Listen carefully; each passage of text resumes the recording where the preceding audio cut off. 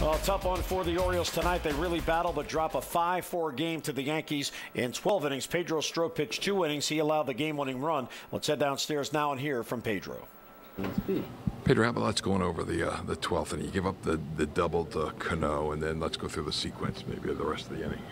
I mean, yeah, for a batter and double, so you got to, my mind, was set to just keep it there. And then I know it was coming. I know the bomb was gonna come, and then after that, we're just trying to keep it in there.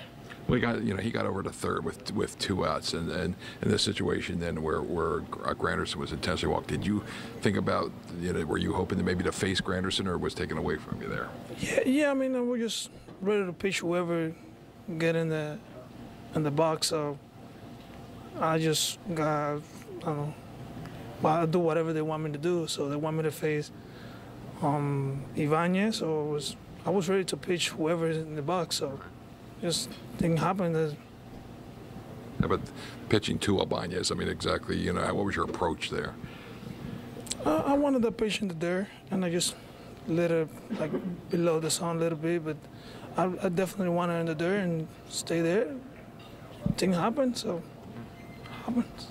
How about just the frustration of this night, being in such a tight game with the Yankees and lasting 12 innings? I mean, just like I said, thing happened. And I was like hoping to do. I mean, I trust on myself that I knew that I could do that job and get the job done. But like I said, that pitch wasn't the way I wanted, and he got him.